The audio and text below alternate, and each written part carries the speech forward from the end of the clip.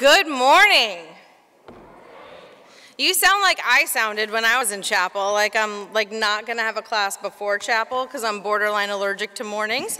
So good morning, and I'm so excited to be here. Like Bob said, I'm a Gordon grad, and I'm super happy to be back. I always feel a little nervous following Bob's introductions because he says really nice things, and then I'm like, now I gotta live up to that. Here we are. So we're talking about love this semester. And love is awesome. It can seem overwhelmingly broad.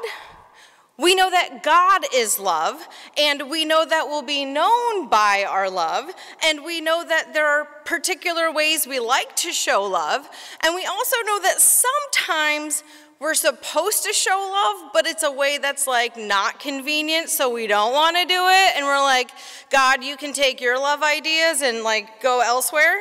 And so sometimes love can be unappealing to show, but it's like awesome to receive. We also know that love changes us from the inside out.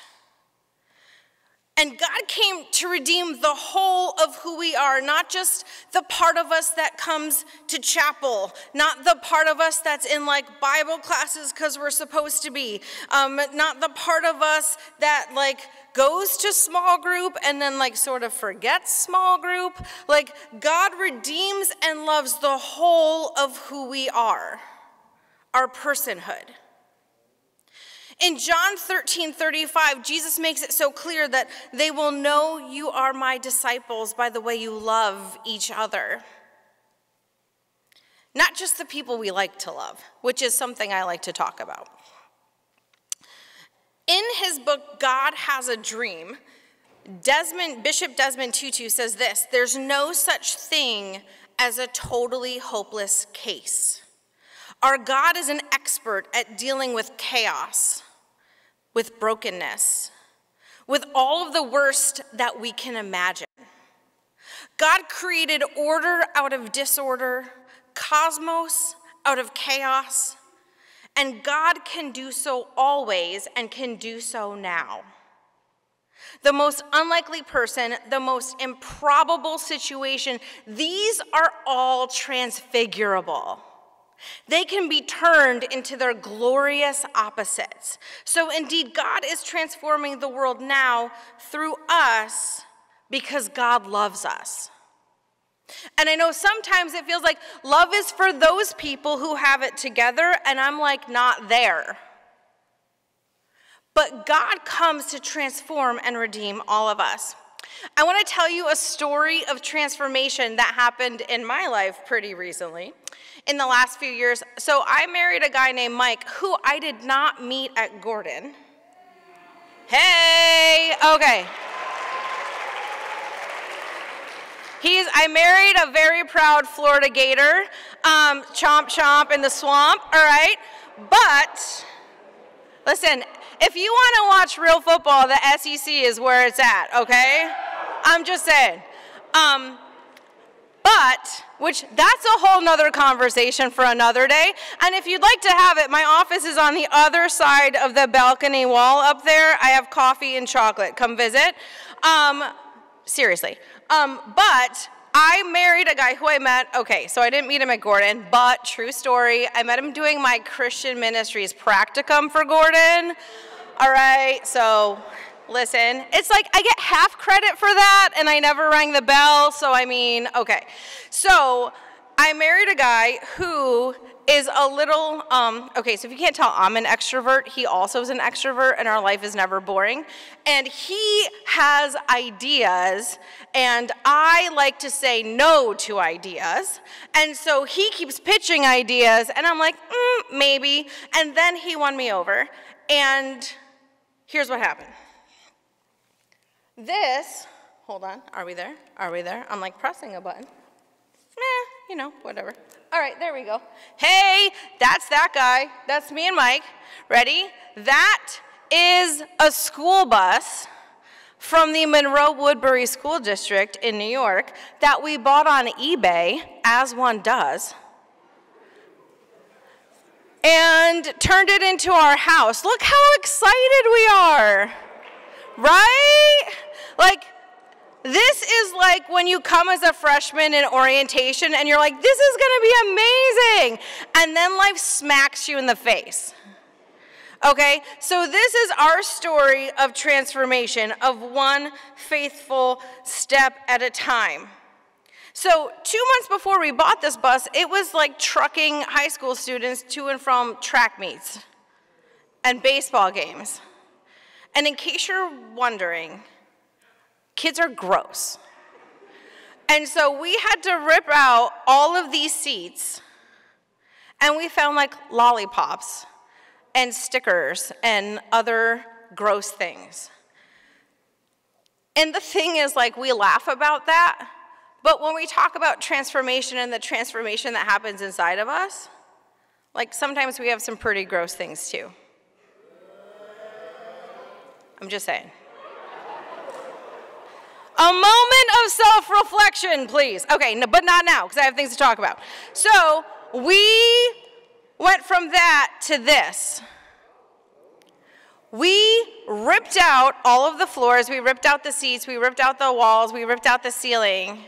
Because sometimes to really transform something, you have to get down to the basics.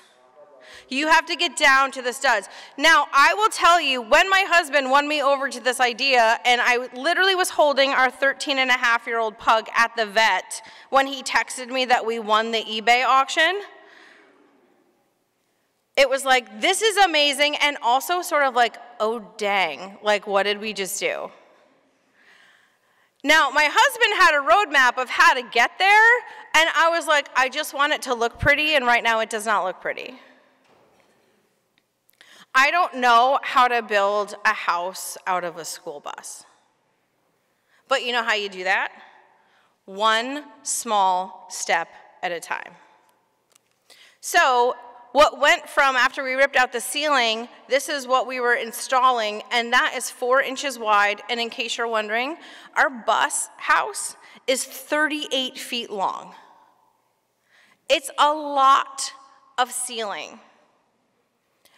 And those boards are 8 feet long, and it took 3 of us. My dad helped. That's my husband, and I also, like, listen, I just want to make it very clear right now who built this thing. Me and my husband. People would be like, how is Mike doing? I'm like, oh, single-handedly with the power tools? Are you kidding me? Who do you think is using the compound miter saw? This girl. Who do you think can't reach to screw things in the ceiling? So come on, all right?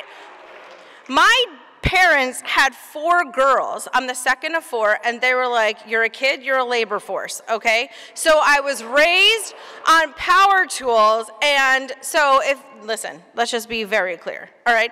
So the other thing about this that I love so much is that this transformation took a team. Like, it was always my husband and I, but my parents helped. We had friends who helped. We had friends who helped rip out floor and put in things where Mike's like, so let's talk through electricity. And I was like, if you need me to nod and smile, I'm your girl. If you need actual feedback that will keep you from burning things down, I'm not your girl. And so it took a team of people to walk us through this transformation. I mean, that's kind of cool, right? And then this is what it looked like before we put down flooring. Yeah, I know, it's pretty cool. And I made every single one of those cuts, man, let me tell you. A utility knife, like the score and snap, after a while you're like, I'm not snapping another thing because I got blisters. And transformation can be exhausting. That's what it looked like before we ripped out all the school bus windows. I painted that whole sucker myself, let me just tell you. It was me and Jesus, and who kept me from saying some choice words that are not holy.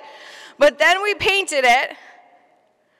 And the only tool I wasn't willing to use is the angle grinder because it scared the life out of me. Like sparks flying everywhere, and all I could imagine was my hair catching on fire. And listen, that's like not a thing, it's not a risk I'm willing to take. But when we cut windows, you had one shot. And sometimes in life, when you're taking a step of faith, when you're making a decision, it feels like, oh shoot, I have one chance to get this right. The good news is you get more than one chance, because unlike our last window, we cut a little too big and I was having a panic attack, and there's a way to fix those things, which is great, and we actually drive our house places. So when I moved here a few weeks ago to take this job, we literally moved our house. My husband drove and I followed in my car with the dog. You get a do-over. This is our painting process. We decided school bus yellow is not our thing. So, hey, all right. And please note, blue and orange, I'm just saying, think about it. That's how we landed where we are. For those of you who are not connecting the dots, the Florida Gators, blue and orange, chomp chomp. Okay, so, yeah, exactly. If you know, you know. So the inside of our house went from this, which is that is where our bathroom is in that little cage, and our kitchen's on the other side. And our transformation took us from that, to hey, what's up? That's my kitchen. Welcome to my house. The funny thing is, it's the smallest kitchen I've ever had in my life, and my husband and I cook together more than ever before, but it's also be careful, because I'm chopping things and I don't want to accidentally stab you while you're trying to put something in the trash. But it was a faithful next step at a time transformation. You can't put countertops in before you have cabinets. That's our, hey, we got a bedroom. This is more. We needed storage. So my husband's like, hey, we can put in underbody boxes for storage. And I was like, what? You want to cut another hole in this thing? How many, what are we going to do? Again, I did not take part in that part, but it was a process because we needed to store some things, and then we looked at the gaping hole we had created in the side of the bus, this better finish well.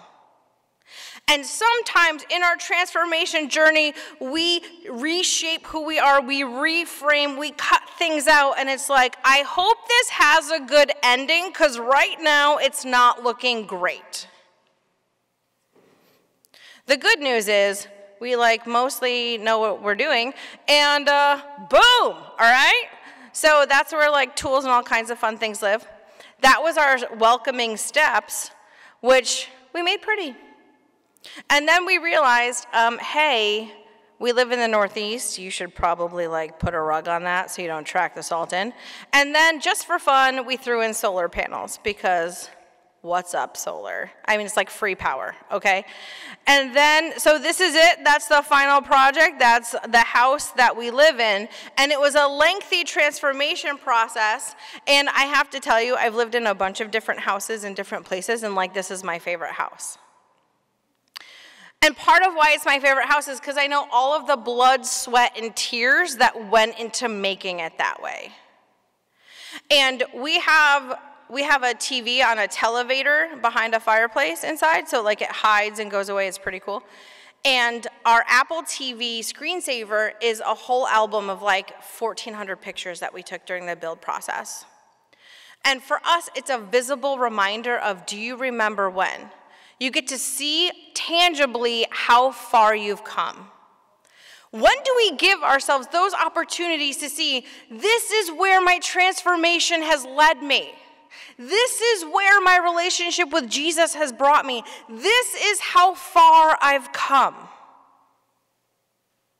It's awesome when it's something in your life where you live, but when it's your spiritual life, it can be a little harder to quantify if we're not keeping track. So that's enough about my house for now, but I want to chronicle that transformation process because I also want to walk briefly through the life of one of my favorite people in the Bible, Peter. Peter, for me, is relatable. Maybe not for you, and that's cool, but Peter, man, what a wild ride. His life is building, rebuilding, and building again. He starts out being recruited by Jesus. He gets invited to be a disciple. And then Jesus visits and heals his mother-in-law. Then Peter casts his net in the ocean, and Jesus is like, hey, do this instead. And he gets all kinds of fish. Jesus adds to Peter, well, his name was Simon. He adds the Peter to it, which means rock, which is foreshadowing. Peter witnesses miracles, and then they see Jesus, Peter and the disciples see Jesus walking on the water. And what I love about Peter is I feel like sometimes not a lot happened between having a thought and doing a thing. Like, oh, that's Jesus? I'm on it. Like, I'm just going to go. And then he gets out on the water and is like, oh, maybe this wasn't a great idea. And then he took a swim. And Jesus was like, bro, why'd you take your eyes off me? Like, you had it. Like, you were doing the thing. And then Peter makes a pronouncement. Like, the next thing that we see about Peter in Matthew 16 is that he makes a pronouncement about Jesus being the Son of God, which is incredible. And then shortly after, Jesus tells Peter, like, you are the rock on which I will build my church. And we're like, yeah, Peter. Except if you're Peter, you literally have no idea how the story ends. I feel like sometimes when we read stories in Scripture, we read the Bible, we forget that those people were like living life and had no idea what was going to happen. So we're like, yeah, Peter, how could you do that? Like, what were you thinking, dude? Like, get it together. Don't you know the end of this? Oh, you didn't know the end of the story. That's why you, okay, now it all makes a lot more sense. For me, Peter's relatable. So Jesus is like, I'm going to build my church on you. And then Jesus says how he's going to be killed. And Peter's like, that'll never happen to you. Like, not on my watch. And Jesus is like, calm down. So Peter goes from like, I have great faith and I know who God is, to like sassing Jesus. Like, the guy he just said, you are the Son of God. Also, I'm going to tell you, you're wrong. Which we like make fun of Peter for, but haven't we all done that? Oh, snap. All right. Jesus makes a prediction. Peter's going to deny him 3 times, and Peter's like, not going to do that. Spoiler alert, it happens. And then Peter goes with Jesus and other disciples to the Garden of Gethsemane, and Jesus is like, can you just hold it together? I'm like having a huge crisis. It's about to go down. I literally just need you to stay awake for like 1 hour while I pray. And they're like, we're on it, we're on it, we're on it. And then Peter's like, right? Like 5 minutes later.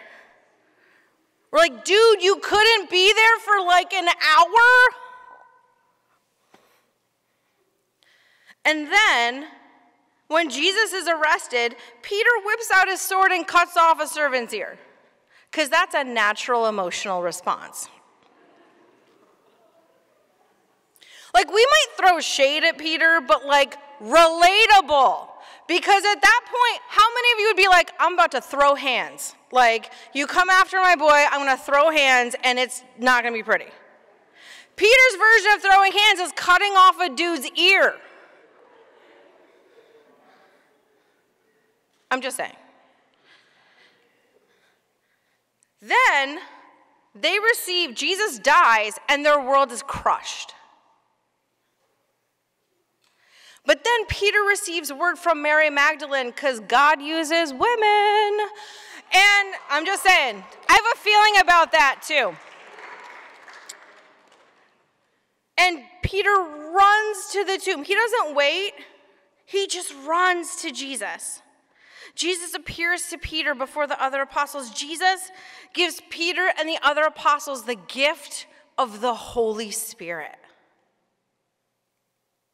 And then Jesus, like Peter and others, are fishing on the Sea of Galilee, And they're not having a good time catching fish again because Peter, after Jesus is gone, Peter goes back to what he knows.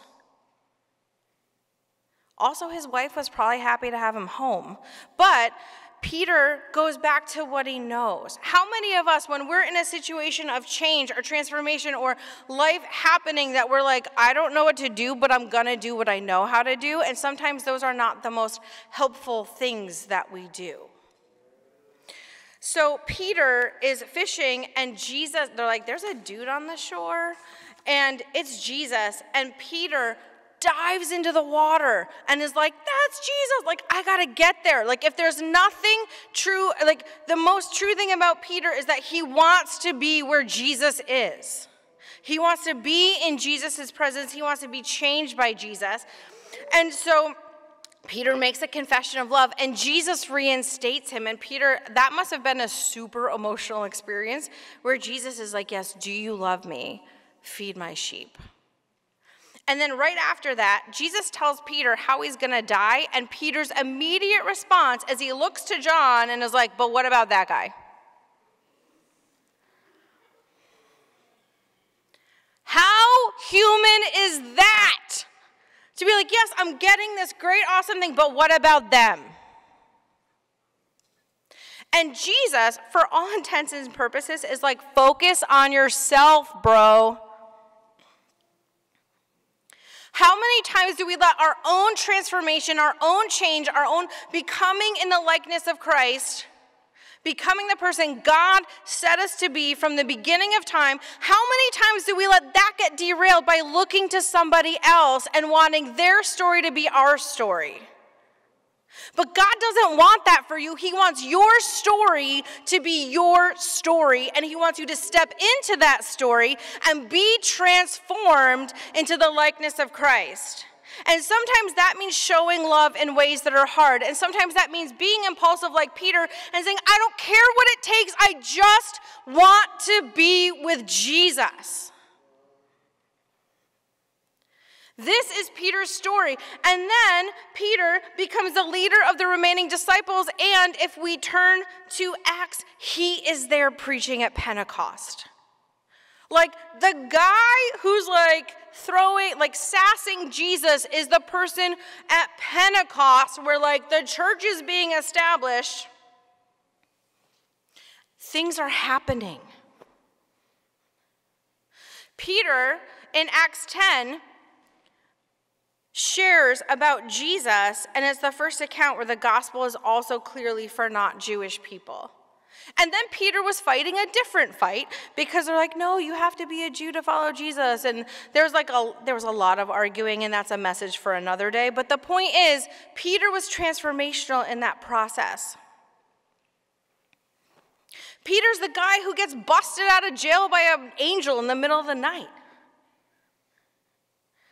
Peter took faithful steps forward the whole time. He didn't always get it right. His humanity was like front and center, but so is ours. Peter was full of love that carried him with that message of love to Jews and Gentiles. How are you showing love?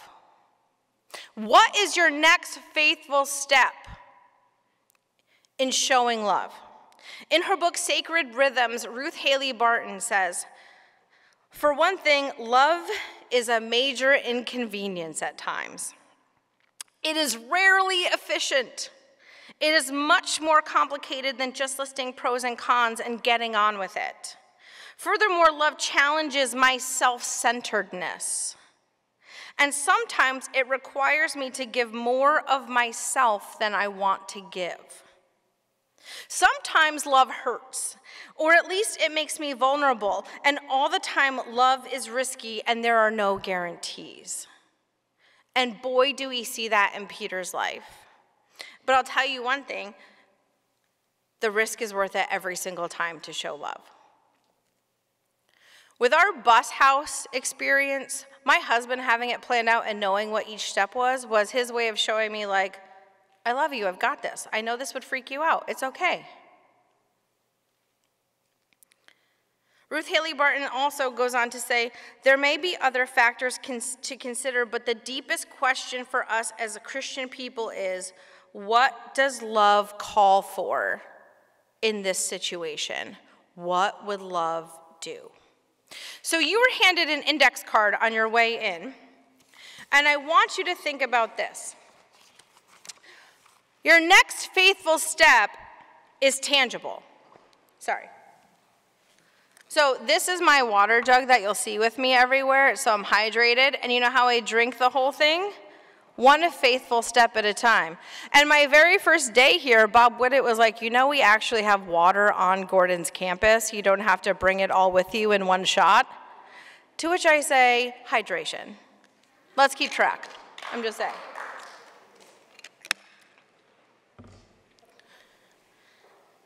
Faithful steps are tangible. So, if we had stopped taking faithful steps in our bus build, I wouldn't have a house. And I will tell you, there were many times where I was ready to throw in the towel or say unholy words. I'm just saying. Peter, if he stopped taking faithful steps, the church would be very different than it is today. So, what is your next faithful step? And I'm not talking a 3-year plan, a 5-year plan, a 1-year plan, a 1-month plan. I'm talking, what are you doing before lunch? Steps. Are you asking for prayer because you really need it? Are you going to pray for the person who drives you crazy so they drive you crazy a little bit less? Maybe you're like, you know what, things are really hard and I've been meaning to call the counseling center, but it's like hard to get up the nerve to do that, and maybe that's what your next faithful step is. Maybe you are supposed to learn more than just the names of the people on your floor or the people who sit next to you in class. Maybe you need to call your mom. What's your next faithful step? It could also be seeking a mentor who can encourage your strengths and really speak truth and life into you. We all need those people who are willing to say, I love you so much that I need to speak truth to you in love because you are capable of this and you are limiting yourself to this. Maybe you need to find community, but like actually find community. Like not just say like, but I just want community and it's not magically showing up in my dorm room. Like it doesn't just magically show up, it involves work. So like what is the next step you're gonna take? Maybe it's, I need to join a small group. I need to meet people, but I also need to join a small group. Maybe you wanna start a small group. Maybe, here's an idea. Maybe your next faithful step is deciding you're actually going to go to church on Sunday morning. Oh, like I don't know, okay? So you were handed an index card when you came in, and this is the real talk moment, okay? On that index card, I want you to write what your next faithful step is. If you want to write your name on it, that's cool. You don't have to. This is like a what feels right to you situation. But if you want, as we in the chapel office, we are here with you and for you. And so we want to connect you. If you're like, I want to be in a small group, I want to start a small group, I need prayer, write it down, and we have baskets on the way out. And even if you write down your next faithful step and it's anonymous and you throw it in that basket, you cannot escape the prayer that's going to happen for you. I'm just saying. If you don't know one thing about Tim's son, this is what you need to know. He's the prayer guy. We all pray, but that guy loves a prayer. Loves. We are going to pray for you, but we also want to be here to support you. So please write down your next faithful step and drop it off on the way out. And if you really want tangible support or help, please write your name on it. We'll find you on 360 if we don't know how to get a hold of you. But the thing is, we also need to take a faithful step together as a community in being transformed in love. And this could be that first faithful step. Because God wants to transform and redeem all of us. Let's pray.